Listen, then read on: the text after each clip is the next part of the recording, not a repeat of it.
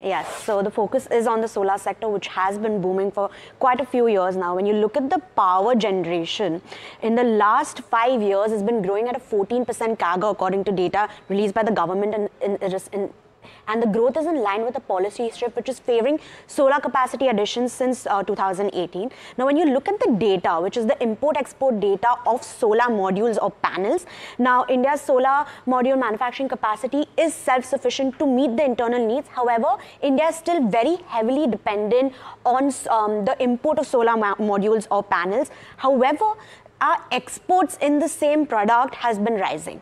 Now, when you look at the solar import bill, India imported 28,726 crores worth of solar modules or panels, and this has been growing at a 14.6% growth if you see it in the last 3 years, and this value is 3.86 times higher than fiscal 2023. And the top supplier is China. Now, China is India's top supplier in terms of solar cells, which are assembled in solar panel or module form, and imports are high despite the 25% customs duty. And one of the main reasons is the lower price. Domestic producers tend to prefer Chinese products because of their competitive price versus the domestic producers. And how China has been doing it despite the custom duty is its rerouting. Now, US Department of Commerce finding in August 2023 said that China is finding loopholes to avoid the duties, and they might be sending their components to Southeastern Asian countries for minor processing. And this finding is also in line with the data. Now, if you look in the last 3 years, China's our imports from China have reduced 20.4% in the last 3 years. However, other countries, for example, you take Vietnam into consideration, it's grown 3,122 times. Then we have Malaysia, which has grown at 6 times in the last 3 years. We have Cambodia. We have Hong Kong, whose imports have reduced, but however, the name of this country was not given in the findings.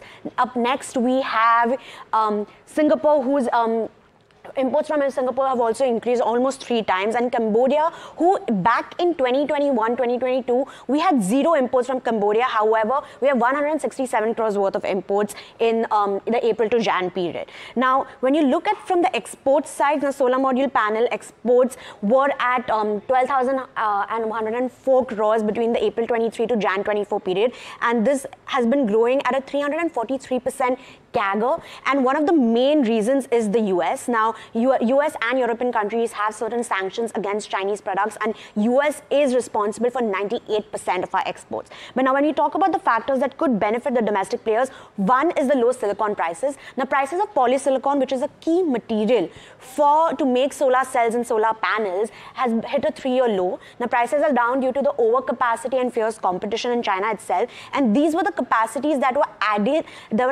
in 2021 when prices had surged. But however, these prices have now hit a low, and Chinese producers are now seeing losses, and now these companies are unwilling to sell at the extreme prices that the buyers are requesting at. The second one is the government push for domestic sourcing. Now, the government has mandated local sourcing for modules or panels for government projects or government assisted projects. They've listed a number of companies and the eligible modules in the ALMM list of 2019, which has been updated last year itself, and these modules are to be used for the projects itself.